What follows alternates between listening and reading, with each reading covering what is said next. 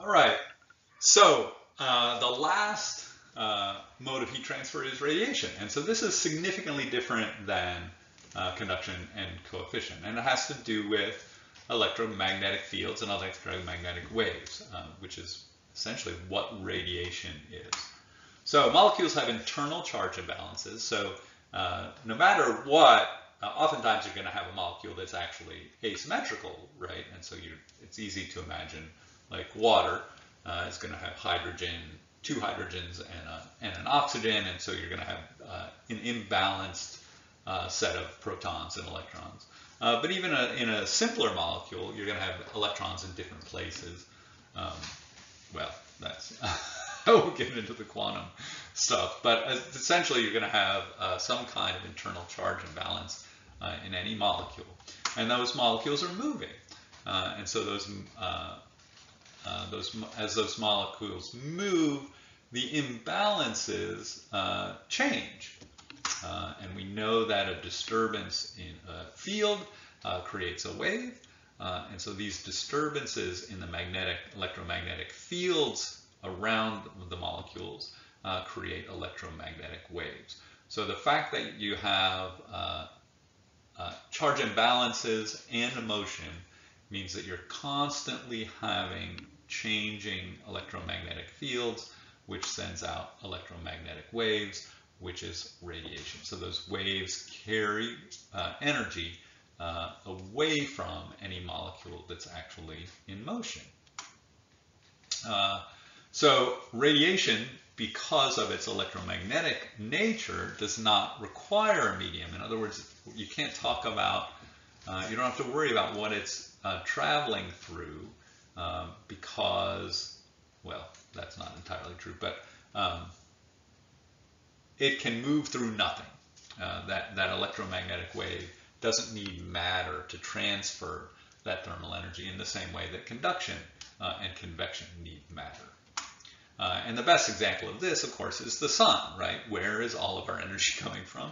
This giant fire, and 8 light minutes away, that is traveling through nothing. That radiation is reaching the Earth, despite the fact that there aren't molecules in between the sun and the Earth to bang together.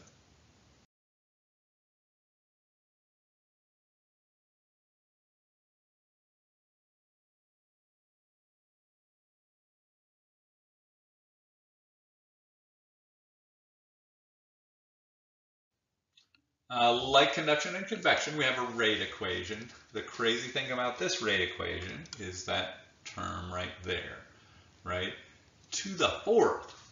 So that is a huge increase based on temperature.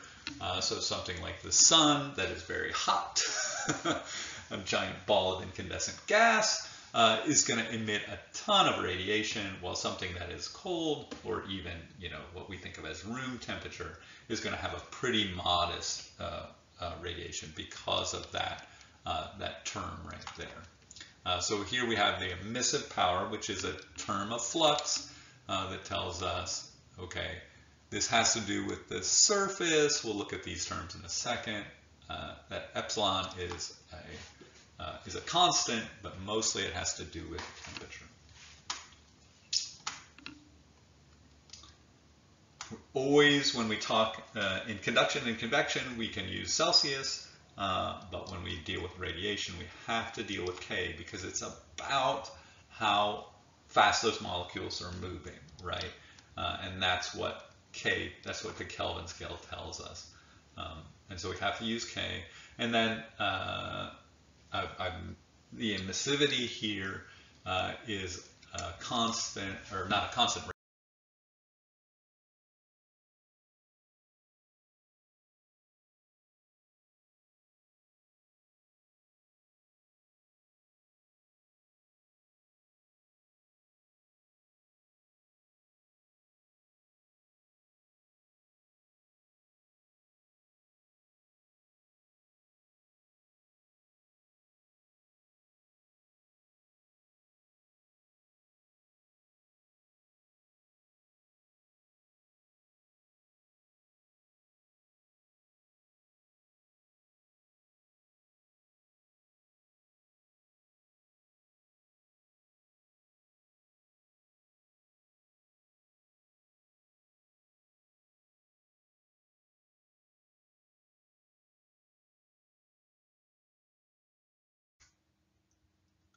All right.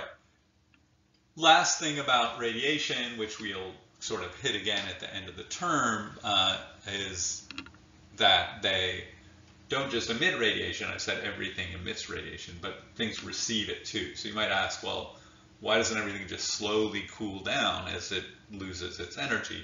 The reason is it's constantly receiving energy from other people. So, you know, as you're sitting at your desk, you're radiating energy out. But you're also receiving energy from your classmates, which is, you know, a swell idea. We all depend on each other. So we can talk about emission, but we can also talk about irradiation, G. And like emission, different surfaces are going to absorb or reflect that radiation depending on the surface. So like a silver coated mirror is going to have a really low alpha value here, which means it's not going to absorb very much energy, right? Or an aluminum foil, something like that. But a black t-shirt is going to absorb quite a bit of it. And oftentimes that alpha and that epsilon are similar values, and so we can simplify our equations to the difference between the energy emitted and the energy received is going to have to do with this value, if again these two are equal, the Boltzmann constant, and then the difference between the temperature of the object and the temperature of the surroundings. But that